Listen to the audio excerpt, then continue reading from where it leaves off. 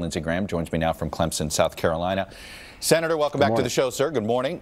Thank you. I want to get to that last question I asked Ambassador Haley, which is, does this change America's position here of prioritizing what to prioritize in Syria? ISIS over Assad. Both Secretary Tillerson and Ambassador Haley have indicated ISIS is still the priority. What say you, Senator?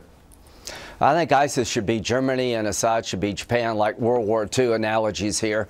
Accelerate the demise of ISIL. They're a direct threat to the homeland. Assad's not. But I've never been more encouraged by the Trump administration than I am today.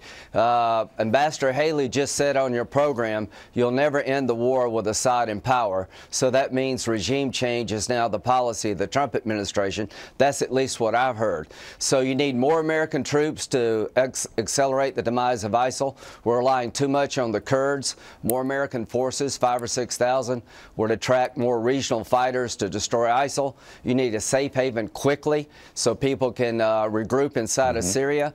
Then you train the opposition to go after Assad. That's how he's taken out by his own people with our efforts. And you tell the Russians, if you continue to bomb the people we train, we'll shoot you down. Well, okay. Do you think President Trump is ready to take that advice? I mean, you're calling for troops to be sent in. Are you going to introduce a resolution in Congress that gives him that authority? He already has that authority.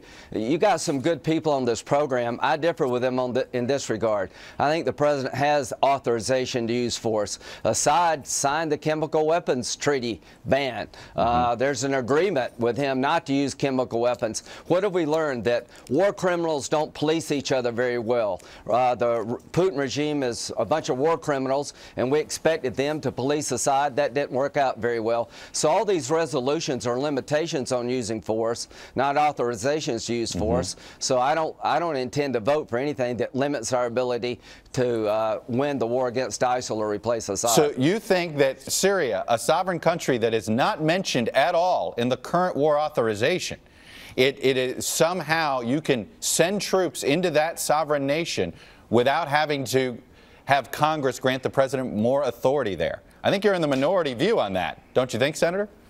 No, we already got troops on the ground. I don't see anybody saying cut off funding. If you don't like the 1,000 American troops that are helping to destroy ISIL, cut off funding.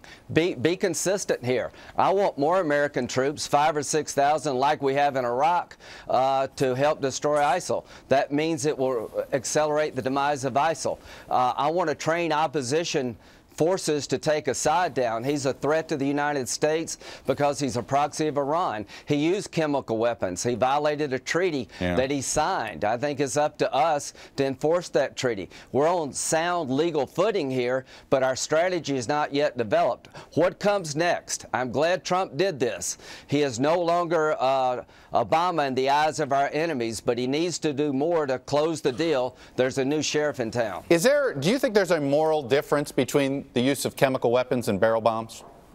No, there's a legal difference, not a moral difference. If you're a mother, your baby is dead. But we do have treaties that we've signed all over the world saying we're not going to let one nation use weapons of mass destruction. That's what the chemical weapons treaty is all about. But I will say this. If you kill babies with conventional bombs, it's still a moral outrage. Here's what I think Assad's telling Trump by flying from this base. F you. And I think he's making a serious mistake, because if you're an adversary of the United States and you don't worry about what Trump may do on any given day, then you're crazy.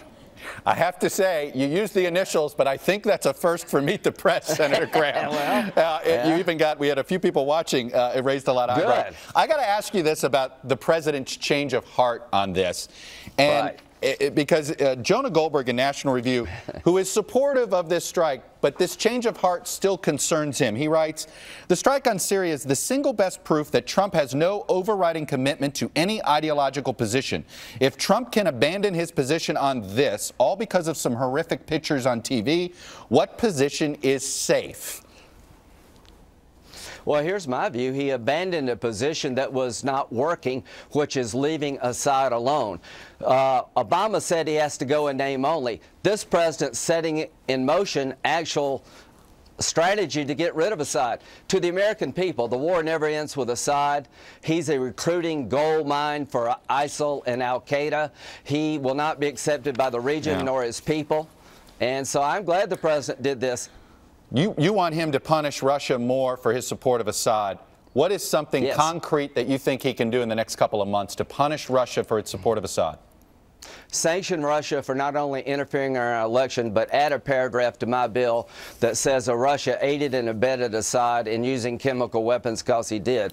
The Russian soldiers on the base where this attack occurred, the Russians intentionally, in my view, left chemical weapons in the hand of Assad, their proxy. So if I were President Trump, I would go after Russia through sanctions, not only for interfering in our elections, but aiding and abetting the use of chemical weapons by a war criminal, Assad. All right, a fired up Lindsey Graham this morning from Clemson, South Carolina. Senator, thanks for coming on and sharing your views, even if they were not necessarily PG rated this morning. Good morning.